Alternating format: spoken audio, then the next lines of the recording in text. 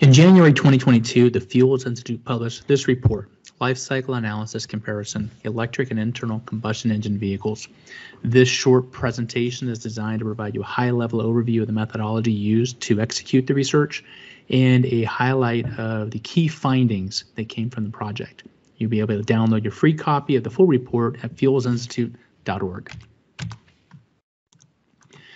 First of all, the Fuels Institute commissioned Ricardo Strategic Consulting to do the project. We wanted to look at the life cycle environmental impact of electric and internal combustion engine vehicles, the energy sources that power those vehicles, and the economic impact of each on consumers. The purpose is to inform stakeholders about opportunities to improve the environmental performance of both vehicle systems while delivering to end users the most cost-effective means of transportation.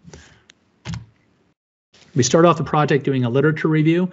And Ricardo actually found more than 130 papers and reports that were relevant to life cycle analyses for fuels and vehicles. From there, they were able to come together with a set of common assumptions that seemed to prevail across the research they reviewed and identified some of the most prevalent studies to kind of benchmark against. After that, they took the assumptions and ran it through the Argonne-Greet model, so they would have a transparent, publicly accessible model to do the LCA and use that model to validate the consistency of their assumptions and the accuracy of the literature they reviewed. Once they had calibrated the model, then they started looking a little more deeply into the life cycle impact and components of the vehicles. Using that model and those assumptions, they broke down the life cycle assessment into material extraction, manufacturing assembly, operating cycle, vehicle life management, afterlife management, basically to find out where are emissions occurring throughout the life of a vehicle.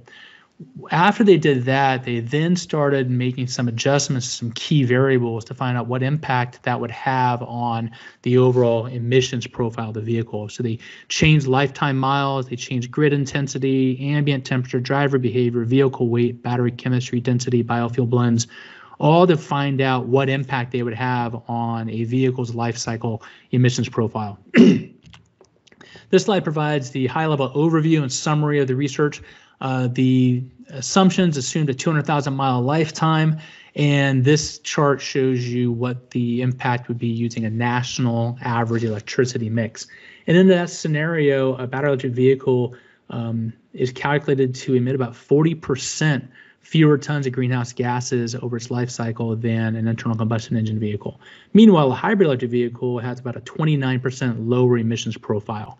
And this is broken down into 5 different categories, and the box to the right shows you what is going into each component represented in the chart.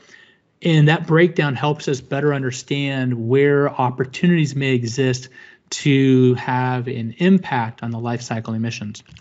This chart shows you that emissions come from different stages of life based upon the vehicle. And if we want to reduce carbon from the electric vehicles and combustion engine vehicles, we need to focus on different areas. For example, on the combustion engine, 73% of emissions come from vehicle operation. That is miles traveled, the burning liquid fuels in the engine. That's the majority of the emissions. So if you want to address life cycle emissions for a combustion engine, you need to look at that fuel sector. On the electric vehicles, 72% of emissions come from electricity generation. So if you want to have a discernible impact on the life cycle emissions in electric vehicles, we need to focus our attention on making the grid lower carbon intensity. There's another opportunity here in the bottom right. We look at manufacturing and material sourcing. The emissions from that stage of a vehicle's life are about 2 times higher for an electric vehicle than they are for the combustion engine vehicle. While it's not a major component of a life cycle emissions, I think it represents an opportunity that we can reduce the carbon intensity of an EV by looking at the material sourcing and manufacturing section of its life cycle to see where opportunities may exist to reduce its overall carbon intensity. So focusing on where we can have the greatest impact on emissions reduction is a key output from this report and helps us focus our attention to where it can have the most value. Now, when we started doing the sensitivity analyses, we took a look at a variety. So this chart here shows you what percent impact, what percent change in carbon emissions came from these different scenarios based upon that baseline that I showed you a moment ago. And we looked at, if we, instead of driving 200,000 miles, what if we drove 100,000 miles? What if the vehicles operated in a low carbon electricity grid, high carbon electricity grid, extremely high carbon electricity grid? What if the ambient temperature averaged 10 degrees colder Celsius or 20 degrees Celsius colder? What if the driver was aggressive or very aggressive? And you take a look at this and you see the variability and the impact of these different factors can have on the life cycle emissions.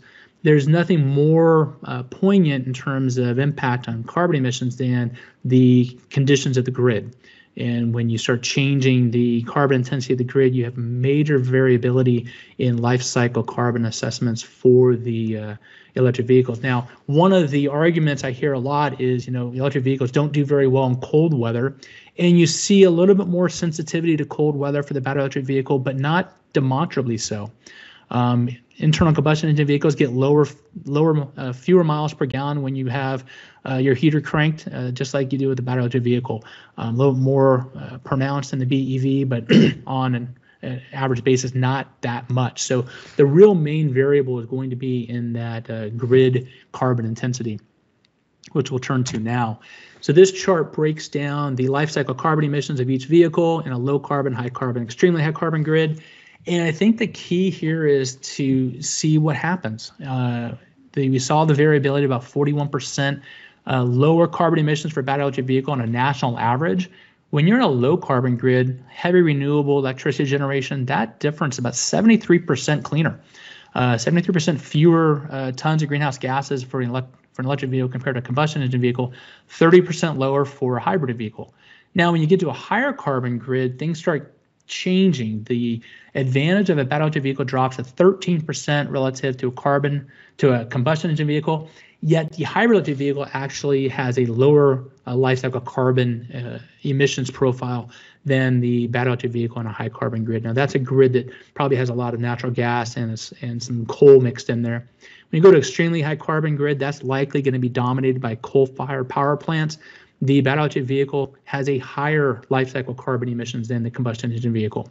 And so you start seeing that where the vehicles are being run, where they're being deployed, has an impact on their effect on the environment. And so if we're going to be strategic about reducing carbon emissions from transportation, understanding deployment strategies and trying to get the most benefit from the implementation of technologies should be high priority.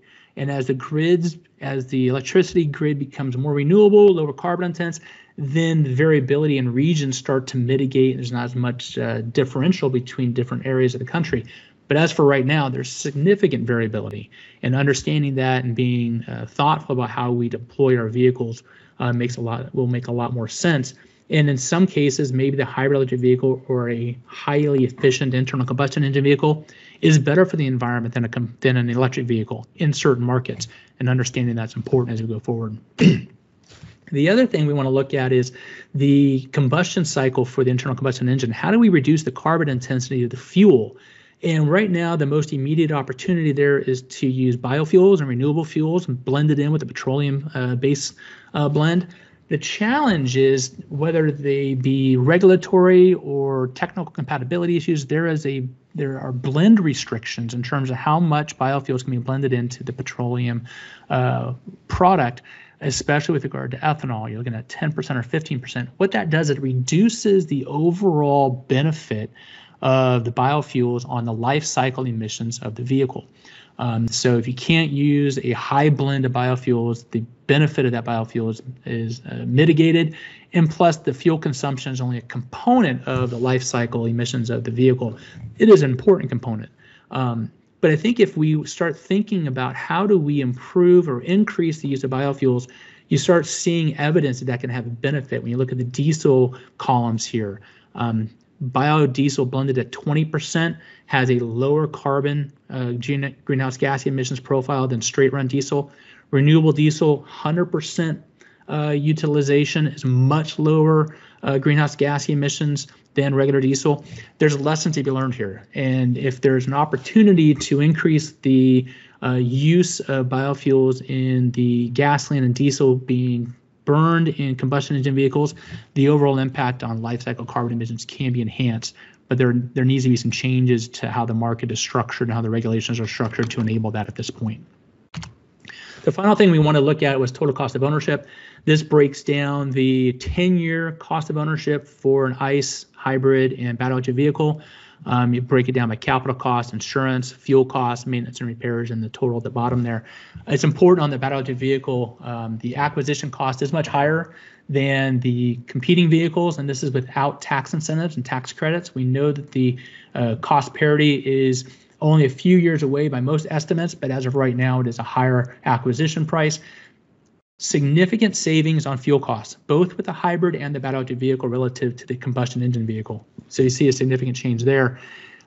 We do factor into this chart the likelihood that you're going to have to replace the battery in a battery electric vehicle at least once over a 10-year period. So that is factored in the maintenance and repairs costs. But even so, with all that taken into consideration, the battery electric vehicle presents a lower total cost of ownership than the combustion engine vehicle. The hybrid vehicle presents the lowest cost of ownership. And when you combine that with the fact that some markets where the grid is higher carbon intense and negates the benefit of battery electric vehicle, a hybrid vehicle might be the best strategy from an economics perspective for the consumer, but also from an overall life cycle carbon emissions. So the total takeaway from the study is there are opportunities to improve the emissions of all vehicles. There are opportunities to be strategic about how we deploy different vehicle technologies in different regions that have the best impact on carbon emissions. And there are times when maybe combining the environmental impact with the economic benefit of one of these technologies makes a lot of sense both for the environment and for consumers. So balancing consumer needs with environmental needs is important. It's really important to recognize that there is no one size fits all. We cannot take one technology, take it across the entire country and every market, expect the same results. Being cognizant of the variabilities and the differences here can have a significant impact on improving our strategies to reduce carbon emissions from the grid. And with that, I'll wrap up. Please visit fuelsinstitute.org. There you can download your free copy of this report. You can access the executive summary. We did do a podcast recording with the authors from Ricardo discussing the study. We are linking different articles of relevance to the study at this page and other related information. So kind of your one-stop shop for anything on life cycle assessments that the Fuels Institute has done. With that, I will close. Thank you very much for listening, and we'll talk to you soon.